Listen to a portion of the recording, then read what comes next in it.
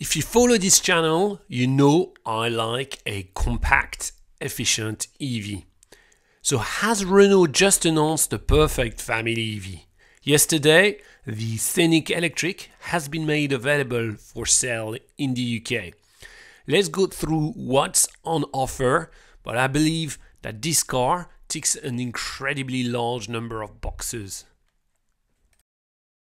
So first of all, it looks good enough. It's not amazing, but it's definitely not something that looks particularly ugly or that would be a problem. At 4.45 meters long, however, this is the perfect size and it has 545 liters of boot. In the UK for now, it's the larger battery that's on sale at 379 miles, and that's a lot of range. It starts at £40,995, and that is actually not bad a price because the Techno variant has all the things you would need, and we are going to take a look at that in a minute. A second big box that's ticked by that car, like the Megane before, is that it has the Google Power itinerary optimization. So you've got a road planner. This is really something you can use. Very good stuff there. Right, so we're going to be building ours, but another thing that ticks a box for me is that you don't have to select a gazillion options that you pay for in addition. Yes, it's Renault, it's not BMW, it's not Mercedes, and it's not quite as fancy, but actually in the world of EV, not going fancy is the fancy thing to do. So they've made a real effort with the upholstery and say that there's quite a bit of recycled materials in there, about a quarter, I understand. And that is very good as well. Again, it's in the spirit of proper EVs. Now, another thing that's in the spirit is also the fact that it doesn't weigh 23 tons either. It's at 1.8 ton, and yes, it is a family car, but that is quite light still given the battery at 87 kilowatt hours, which is quite massive.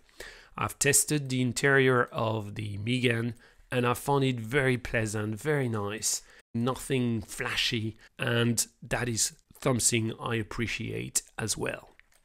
So what do you get in the entry-level Techno variant, which I think is absolutely fine? Well, you get the 20 kilowatt AC charge, and that is super interesting for destination charging. In France, it's quite big, and that was because of the Renault Zoe that really kick-started all of this.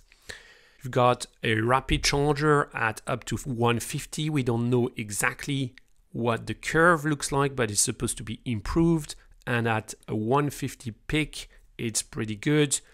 It says 37 minutes from 0 to 80%, I think I've read somewhere, and that would put it in the 110 kilowatt on average between 10 and 80%. And again, that is sufficient if you're looking at a pretty decent car when it comes to efficiency. And that car is rated by Renault as about 17 kilowatt hours per 100 kilometer. And again, that is very good for a family car.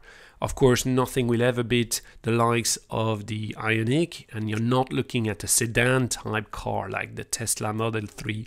Right. Let's view all the equipment we get in the Techno. So there is the heat pump, super important for me in that, again, I'm looking for efficiency, and I know that the heat pump is a guarantee that in the winter you are going to remain reasonably efficient. You are not going to get those vast variation between the summer and the winter. There's the rear view camera, which has become a bit of a standard, but that's very important. You get the adaptive cruise control, which for me is becoming super important in the UK. You get a lot of stop-start, you get a lot of traffic. Adaptive cruise control is something that I can really use. There are 4 levels of regenerative braking with the paddle shifters, and that we've seen on the Ioniq is something that is very useful as well and quite enjoyable. You get your heated seats in the front, and you get the heated steering wheel as well. Again, options that we use extensively in the Ioniq. They bring additional efficiency to the car. You don't need to heat the whole cabin.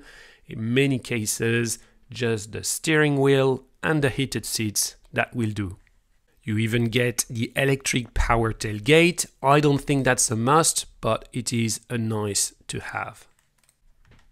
Included in the price, you get a very nice color. I don't know if that's the one I would go for, but it's completely usable, red, a nice red.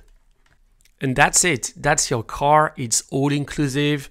Again, 41,000 is far from being cheap for a car. There is no question about that. But I think if you're going to get it on salary sacrifice as a company car, I think you'll find the leasing rates are going to be quite acceptable. I suspect that net of tax, you're probably not going to be paying more than $350.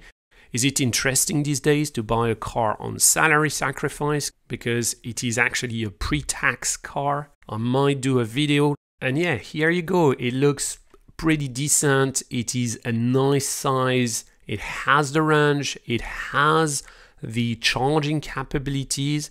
In my book, it's up there with some of the better cars. In fact, if you want to know more about the classification and how I get to scores of cars to understand which are the good ones from an efficiency perspective, from a range perspective, and from a charging power perspective, and therefore are good for a 1,000 kilometer trip, well, then let me know in the comments and I'll do more on that. For now, that was the Renault Scenic. I think it's pretty impressive. I'm interested. Tell me if you are in the comments below. Thanks for watching. Catch you later.